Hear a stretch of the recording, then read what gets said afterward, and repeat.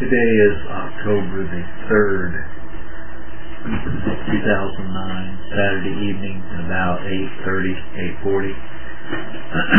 We had talked the other night about the fact that we're living in days similar to that of Noah. We talked about the depravity of man, and we talked about the remedy for sin. Tonight, we're going to talk about something a little different. Mark wanted to talk about the destruction of man. Now we know that in Noah's day, there was, by all recorded history, several billion people living on the face of the earth. It wasn't a small populated group of people. And the earth's population has become so engrossed in abominable sin that God destroyed everyone on the face of the earth except 8 souls. Noah and his family. That was it. But the good news is there were 8 souls that were saved. Out of those massive group of people, 8 souls were saved. Noah found grace. There are many people, millions, billions of people, living on the face of the earth today. Scripture tells us, though, that there's a remnant according to the election of grace. So not all men are going to be destroyed. Only some men are going to be destroyed. And we know that Revelation tells us that in heaven, in the last days, there's going to be people from every tongue, every people, and every nation. There's going to be a lot of people in heaven. Now, let's make this balanced in our assessment. The Bible also tells us that broad is the way that leads to destruction. Many there be that find it. Narrow is the way that leads to life eternal, and few that be that find it. Now the question is, who are the finders?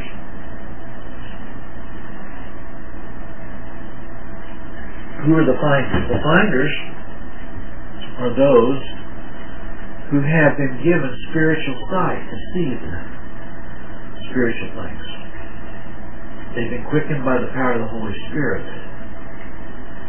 Those who are without excuse before God are going to be judged according to God's holy and perfect law.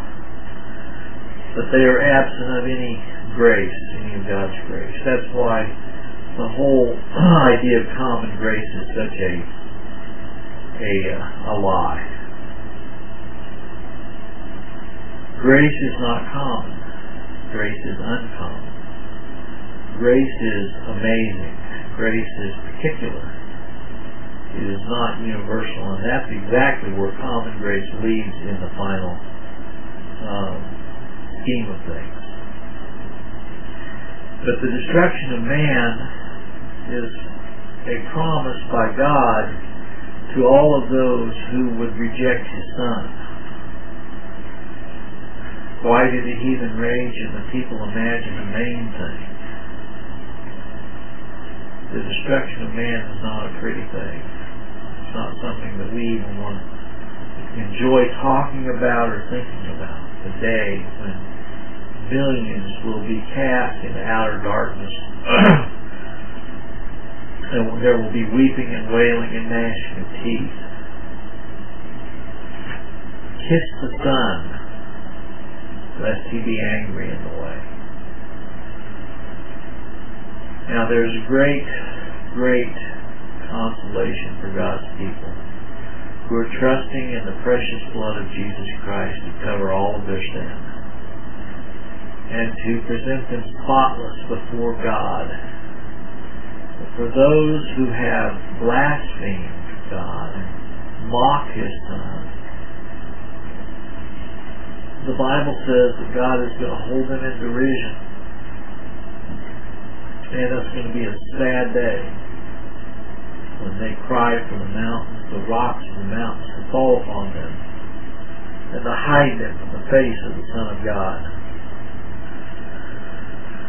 The destruction of this earth is inevitable. It is a non-reversible decree by God. He promised that this earth would never be destroyed again by a flood, by putting the rainbow in the clouds, but He said it would be destroyed by fire. Now, great Babylon is going to fall. And when it falls, many, many millions of people are going to die. This earth is going to see destruction and havoc and death as it has never seen before. During the great and terrible day of the Lord. People don't believe it. People don't believe the Bible. There's even people that deny that the earth is going to be destroyed. Van Impe is one of them. The Bible says that it's going to be folded up like an old rug. It's going to be there's going to be a new heaven and a new earth wherein dwelleth righteousness. But that old earth, this old earth as we know it now, is all going to be burned up, destroyed by fire. We're talking tonight about the destruction, not only of man, but the destruction of this planet. We see all these pictures and videos of nuclear holocaust and what a nuclear bomb would do. But it's not going to take a nuclear bomb to burn the earth up. It's going to take the finger of God, the very finger of God. Man has been given ample warning of the impending doom of the earth. But yet, he goes on in his rebellion and his sin, and he laughs and scoffs and blasphemes the holy name of God. And he denies the Word of God, and he takes on other forms of other gods. We're in a polytheistic society where we don't want to believe the Bible as it relates to what Christ said about Himself. Christ, there was no one more exclusive than Christ when He said, I am the way, the truth, and the life. No man comes to the Father but by me. Everybody's trying to climb up some other way like a thief and a robber. The impending doom of the earth is certain, and people are living as if they were going to live forever, eating and drinking, marrying and giving in marriage, until the day that Noah entered into the ark. Well, it's going to happen again. It's going to happen again. And oh, the weeping, and oh, the wailing. Just think of what happened during 9/11. How people, for a few days, were in shock, seeing those two planes going into the Twin Towers, and seeing that plane going into the Pentagon, seeing that other plane crash into the ground. That will be absolutely nothing in comparison to the great and last and terrible day of the Lord. There's a scripture that says, seek Him while He may be found. Call on Him while He is near. All of God's sheep will seek Him, and all of God's sheep will find Him, because He has found them first. He's found them in a waste-howling wilderness. He's breathed into their dead bones life. And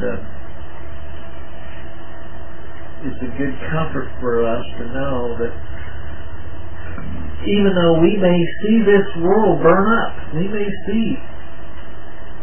be living in the time of the destruction of the world, but yet,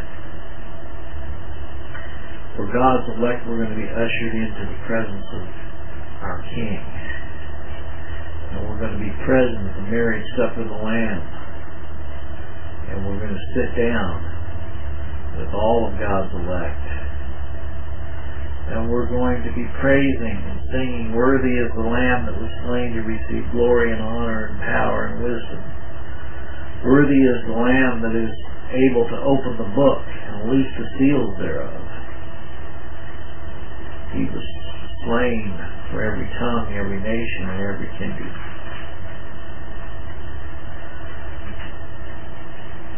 The destruction of the world as we know it is imminent. But the eternal life of the sheep is also imminent. The eternal life of the child of God is a decree by God that we were chosen in Him before the foundation of the world. Christ was slain from the foundation of the world. Satan said, "I will rise and be as God." Satan, a lot of people forget that hell was made for the devil and his angels. Satan does not have a very good prognosis. His eternal doom is imminent, as are all of those who blaspheme the Holy Spirit. And the Bible says that, that God will not be mocked. See, God has given Jesus a name that's greater than any name, that at the name of Jesus every knee should bow and every tongue should confess that Jesus Christ is Lord. Some people refuse to confess that Jesus Christ is Lord. Some people refuse to even give acknowledgement that Jesus Christ is who He said He was. And so those people are going to be taken and destroyed. And all of the non-elect angels will be taken and cast into the bottomless pit with Satan and his angels. And all of those who blaspheme God will be cast into the bottomless pit with Satan and his angels. What a horrendous turn of events that will be for those who have lived lusciously on the face of the earth, who have tasted of the banquetings and the bounties of this earth, will be in utter torment and torture forever, eternally. Hard for us to grasp what that must be. We can't even fathom and put our minds around that. Even if they would have to suffer for that way for 1 minute, to think that they would suffer that way for eternity is beyond the realm of our thinking. But thanks be to God, who's given us the victory through Lord Jesus Christ. He has purchased eternal redemption for us through His Son. And we have no merits of our own to claim.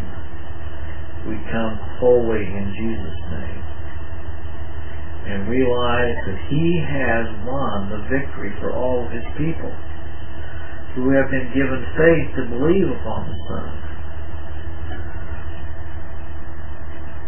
So much of what society wants to do today is talk about how things are unfair. Jesus has said in His Word, "Come unto me, all ye that are weary and heavy laden, and I will give you rest. Cast your yoke upon me and learn of me, for I am meek and lowly." Now that's quite a petition. That's quite a statement to those who are heavy laden. Come unto me, all ye that are weak and heavy laden, and I will give you rest. Cast your yoke upon me, and I will give you rest. My yoke is easy and my burden is light. That's what Christ said himself. So if you are heavy burdened hearts today, there is a great proclamation by Jesus Christ himself to you. Come unto me, all ye that are weak and heavy laden, and I will give you rest. Father, we pray that you would take this discussion and use it for your glory regarding the imminent destruction of man and the imminent paradise for all of your people. We pray in Christ's name.